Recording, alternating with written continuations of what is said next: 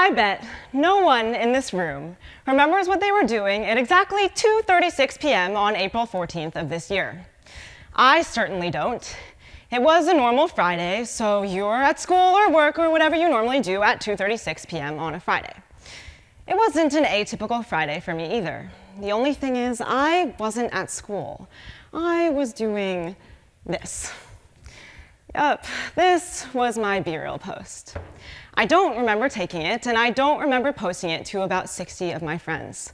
I was just coming to after anesthesia, and I guess I had been pretty insistent on posting my B-reel on time. Hospital procedures like this one are a part of my routine.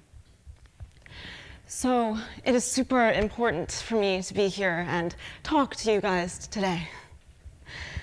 So I want to continue to talk about how I was born with tracheoesophageal fistula, which is a congenital birth condition which meant that my esophagus was not connected to my stomach. Instead, my trachea was. So while my anatomy looked like the image on the right, yours looked a lot more like the image on the left. That's not great. It means that I was born unable to swallow. And I had life-saving surgery at 2 days old to repair my internal plumbing. I also live with Crohn's disease, a condition that causes painful inflammation in both the large and small intestine. I'm currently working with doctors at Boston Children's Hospital to find the best treatment plan for me. So in talking to you guys today about my medical conditions, I want to tell you about why I am sustained.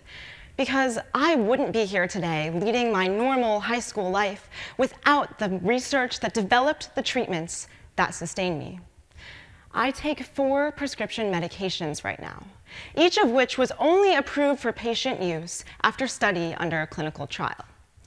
And while those medications wouldn't exist without the doctors and scientists that work towards creating them, they would never have reached patients like me and patients like you without the patients who volunteered to participate in the studies that proved my medication's effectiveness and safety. So, because I understand that I should be grateful to the people who participated in trials that sustained me, I have participated in trials myself, like the one I participated in on the day I posted this B-reel. Specifically, that trial was seeking to determine whether a new imaging technology could be effective to measure high blood pressure leading to the liver. That dangerous condition can only be diagnosed in children right now through a highly invasive and painful procedure. Though I have no personal stake in the approval of this new non-invasive machine, there's a child out there just like me and just like you who does. And this wasn't the first study I participated in. Actually, I was patient number 1 in the LEAP study, a now relatively famous examination of the link between peanut exposure in early childhood and later development of a peanut allergy. The study and its follow-ups followed me for 16 years of my life, and it fundamentally altered the way that parents are advised to approach allergy prevention. Now, I'm not trying to brag, but one of my current doctors actually called me a celebrity when he found out I had been part of this study. So, in telling you guys about the studies I've participated in, I want to tell you about why it's so important that we all participate in medical research. While the studies I've participated in have focused largely on peanut allergies and imaging technologies, we all are affected by and benefit from medical research. So I'm not claiming to have saved lives directly by participating in these studies. Instead, I'm hoping to show how I, and quite literally any of you, can give back to other people in one of the most human ways possible by helping improve their health and quality of life. So, studies affect us all every day. Every medication you take was probably approved by the FDA. And every medication approved by the FDA, as it says on their website, after being tested in animals and laboratories, was then tested in human volunteers. The testing in human volunteers was absolutely necessary in order to prove the medication's safety and effectiveness. Take, for example, the sweeping clinical trials that allowed COVID vaccines to be approved so quickly. There were 100,000 volunteers across the United States who participated in those trials. Though I personally couldn't participate because of my pre-existing conditions, I bet there's someone in this room, and I know that there are people in your communities, our community, who did participate. And giving up their time and potentially risking their health, every single one of those volunteers contributed to a better, healthier society.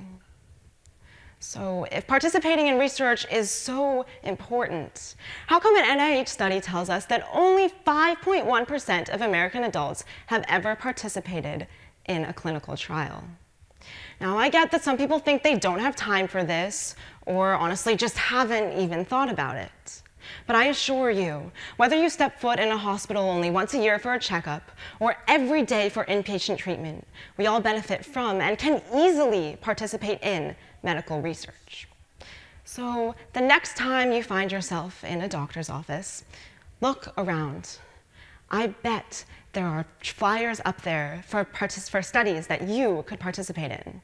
And since you're in the waiting room, you don't have anything better to do than look at those flyers. So I urge you to go read them. I also urge you to go online and join potential patient or healthy volunteer lists for recruiting studies in your area. That way, if a study thinks they could benefit from your help, they can reach out to you instead of your having to do research to find them. We all can benefit from clinical trials, and we all can participate in them. And if all this gratitude and empathy stuff isn't working for you, well, actually, you can get paid for this. Yep. Another NIH study found that in 2021, for healthy volunteers who participated in just 1 or 2 trials a year, the median payout was $3,070. As the WHO reported in 2022, there were 54,952 clinical trials registered in the United States. We need active and willing participants in those trials in order to better the health of our entire society, not just ourselves. Each trial is a lesson in empathy and gratitude. You never know when your life will be improved by a trial, and you never know when your participation in a trial could help save a life. Thank you.